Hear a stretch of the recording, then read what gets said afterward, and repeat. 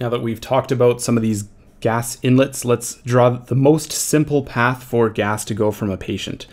So we would start from our oxygen tank, and we're going to have a pressure gauge on here that will tell us that this is up to 1900 psi, which is an insanely high pressure, which is extremely dangerous. So we're going to need some type of pressure limiter here. This will make the pressure now 45 psi, which is still much too high for the patient, but at least that's more reasonable than the 1900 psi, and there's another good reason for this, which is our wall oxygen is going to be delivered at 50 psi. And these come together. We want our wall O2 to be the preferential source of oxygen going forward. So as long as this wall O2 is higher than the pressure coming off the tank, any gas flow through this circuit will be coming from the wall O2. We've already shown how quickly an O2 tank will run out. So on the order of sort of an hour for a full tank at high flows. And in our anesthetic machine, we really only want this O2 tank to be a backup supply. Therefore, this pressure coming off the tank has to be limited to less than the pressure from the wall source in order for the wall source to be the preferential supply of oxygen, or any gas for that matter. So assuming this wall oxygen works, we'll actually have oxygen coming from the wall source. And let's draw the O2 flush valve here. From this, we'll have our gas going into our common gas outlet.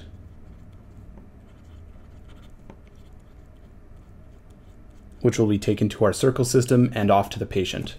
Let's just make this look a little bit different because the O2 flush valve is different than these pressure regulating valves, which will just be plain boxes. Now this is our essentially simplest path for the oxygen to take to the patient, and it's not very elegant because we're just blasting them with 50 psi when our O2 flush valve is open, which brings us to our next point of controlling flows and decreasing pressure to safe levels. So let's draw another path that our oxygen can take here. We'll run through another pressure regulator, which just drops the pressure slightly before entering the real important component for this, which is our flow meter. Flow meter. Here you will dial in your flows on the order of liters per minute, and you'll have some type of indicator in here, either a ball or a bobbin, to show you what the flows are. If this is a ball, then you would look at the center of the ball to tell you. So maybe that would be, say, like 5 liters per minute, for example. Or if this was a bobbin indicator with a flat top, you would just look at the top of the bobbin for what your flow is at. With a lot of these machines, you'll be physically dialing in this flow with a knob, and others will have digital flow meters. In either case, before you do an induction, make sure you look at what this oxygen flow is, because sometimes the default is either off or something low, and for induction, you want your flows to be high, like 15 liters per minute of 100% oxygen. So before you pre-oxygenate the patient, just remember to look at your flows and make sure that you are indeed pre-oxygenating them and not giving air, for example.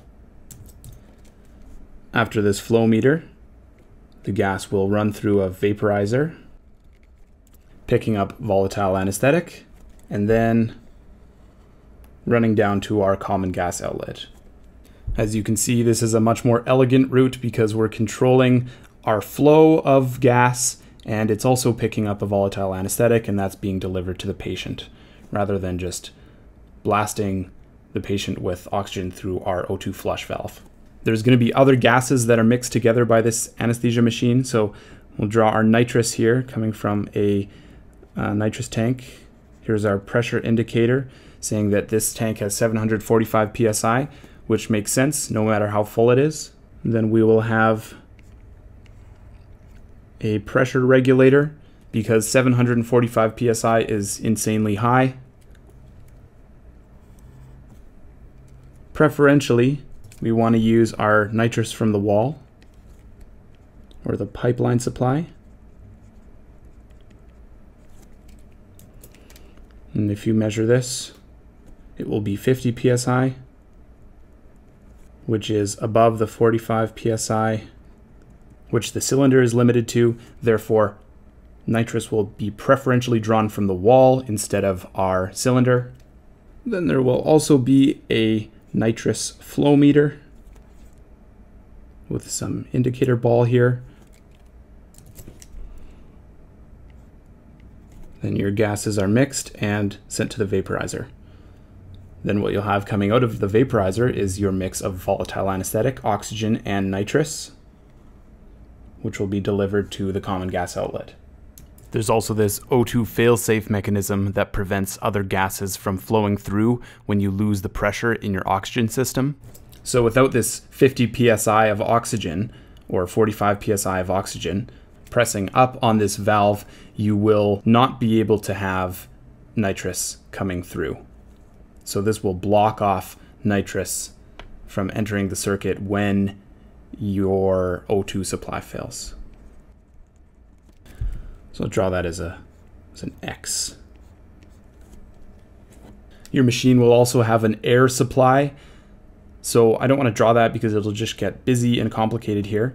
But just know that there is going to be another gas that's entering through the system and entering your flow meters through the vaporizer and to the patient. Looking at this whole diagram now, you can see we can divide this into high and low pressure circuits. So everything coming off of these canisters before the pressure regulator is extremely high pressure. It's going to be our high pressure side. And then distal to these flow meters is where you'll have your low pressure.